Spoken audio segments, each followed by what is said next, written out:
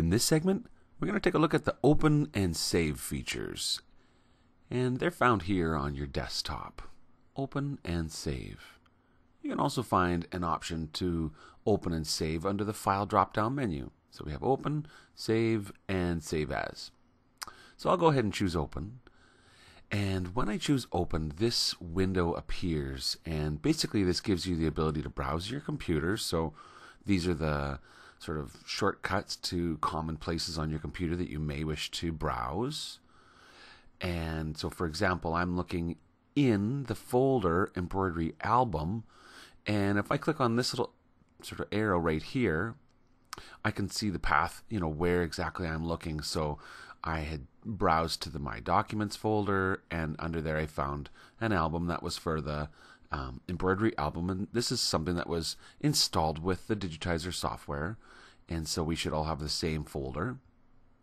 So I go ahead and open up that folder, and it'll show me the contents of the folder. Now, down at the bottom here, it tells me the type of file that I'm looking at, and so I'm currently looking for Janome Digitizer JAN files.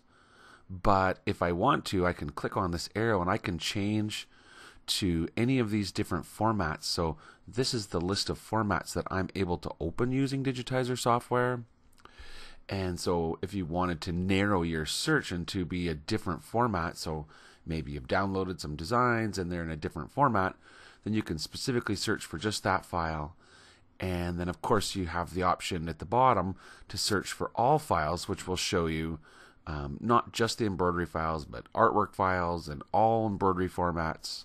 So that shows you everything. Now, if I go ahead and select on one of these designs, I'll click on this African.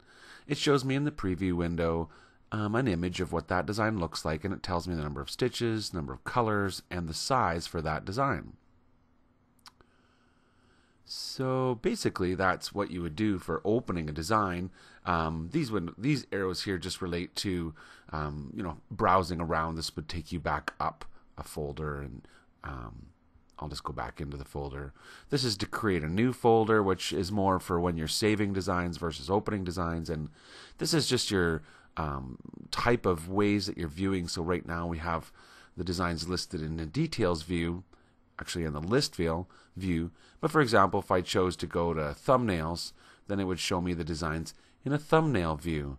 So you can change, it's the same designs in the same folder, it's just how you're displaying them. So if I go to details, then it gives me the designs with a little bit of information beside them. So that's your options for changing from thumbnails to the list view, I guess. Anyway, once you select a design that you'd like to open, you simply say open, and that design gets opened into the Digitizer software.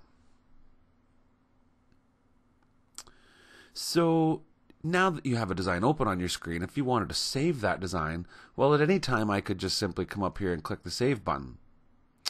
And basically it tells me, it opens up the same save as screen, and this is my ability to choose where I'm going to save it. So do I want to save it back to the same place, or do I want to choose a new location? Then I could change to a different location, like for example my desktop, or wherever. And so once you've selected your location, and this is what I was saying, if I wanted to make a new folder to keep myself organized, I could create a new folder right now by just pushing on this button, and it says new folder, and then you would just call it, I don't know, training. Oh, that's not DR. Yeah.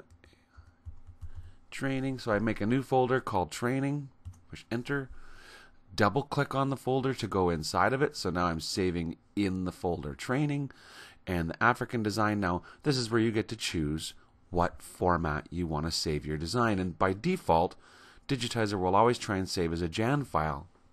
And the JAN file is your original file. But you can change to a different number of formats. So for example, this is the list of formats that we could save as. So you have all the different previous versions of Janome Digitizer, and this is helpful if you have a friend that also uses Digitizer software, but you're not both using the same version. You can save a JAN file backwards to different versions.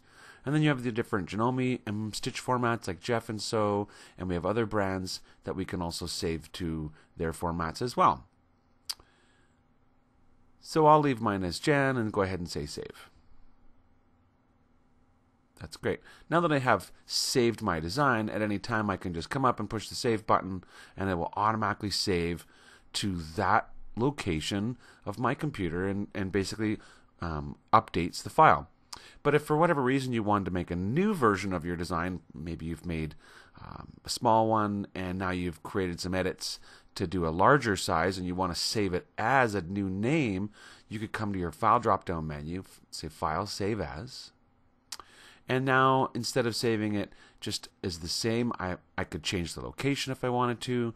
Again, I could choose a new format, or maybe I just want to give it a different name, call it African Larger, and that way I could have, for example, a small version and a large version of the same design that has had some, edits made to it. So anyway, that's some specific details about how to use the open and the save functions in Digitizer software.